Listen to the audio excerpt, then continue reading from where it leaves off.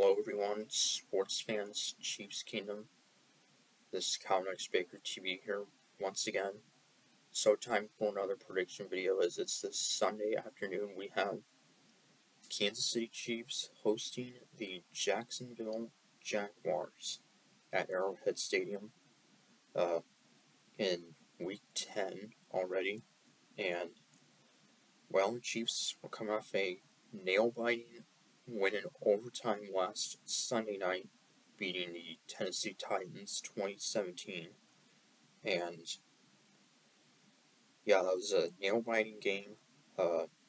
Our offense, especially in the red zone, struggled, but our defense was good enough to get the win.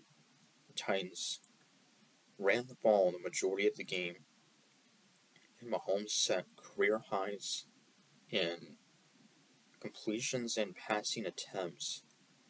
He had over 60 throws, which put him for like third most ever in NFL history in a single game.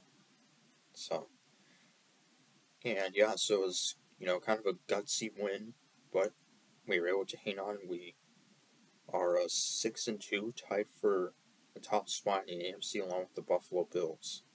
So, and here we are facing Jacksonville, who are 3-6, led by second-year quarterback Trevor Lawrence, who they took number 1 overall last year. And yeah, he's on a solid second year, already 2,000 passing yards, 11 touchdowns, 6 interceptions. And yeah, Jaguars 3-6. They came back from a 17-point deficit last week to beat the Las Vegas Raiders. The Raiders are 2-6. They have 3 blown leads of 17 or more points. Of course, one of them was against the Chiefs. And so the Raiders' playoff hopes really are in jeopardy now. And the Jaguars 3-6. They are have as many wins as they did all of last year, and trying to get. They actually have as many wins as they've had the last 2 years. As last year they had 3. 2020 they had 1. And they're also led by young running back Travis Etienne, who also was teammates with Lawrence while he was at Clemson, but did not play last year. He was drafted last year, but did not play the whole season due to an injury to his foot. And they also have rookie linebackers Travon Walker and Devin Lloyd. So pretty talented team, led by first-year head coach Doug Peterson. And so Jacksonville, who started out the season 2-1, then they lost 5 straight. But they're 3-6, which for them actually seems pretty good. And they could very well finish 3rd place in their division. So,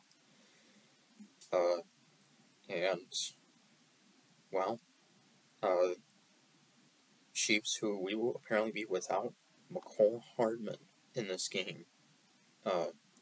He will be out Sunday, looking at his injury, a abdomen injury, so he will not play tomorrow.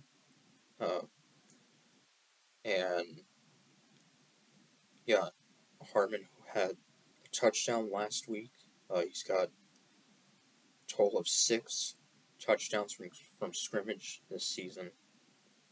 So that's somewhat of a loss, I guess. Which means Kadarius Toney, who of course we acquired from the Giants before the trade deadline, he could get more playing time. So, and the big news around the league: Bills cornerback Josh Allen will basically be a game-time decision tomorrow for their game against the Vikings with a UCL injury that he suffered last week. And yeah, so they may start him, they may not, but hopefully he can avoid a major injury that could cost him surgery. So, and yeah, they have a huge game against the Vikings, who are 7-1, so that could be a possible Super Bowl preview. So, and yeah, Chiefs, these next few games after this one, pretty tough test. Play at the Chargers next week, and then we host the Rams, and then on the road for 3 straight games.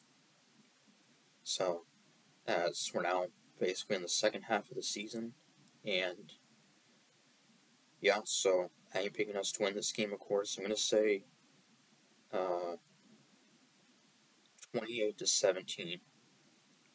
I think it will be a close game. The Jaguars have 6 losses, but they've been in quite a few close games. So, but yes, we'll see what happens. So till Sunday against Jacksonville, Count Spicker saying, "Go Chiefs."